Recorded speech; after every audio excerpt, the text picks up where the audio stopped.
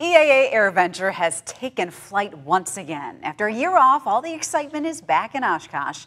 And as NBC 26's Noelle Friel shows us, the convention is making a special salute to our healthcare heroes.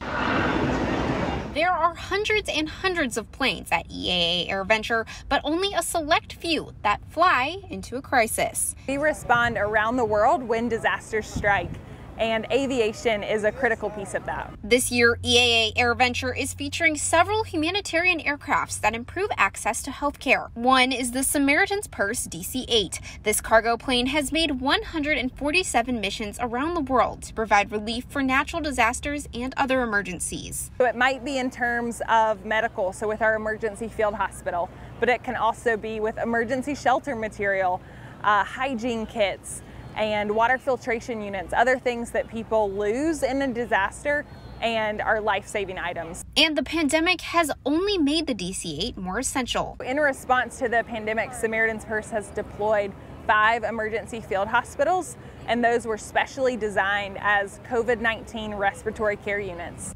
Throughout the pandemic, humanitarian aviation has facilitated access to hospitals around the world.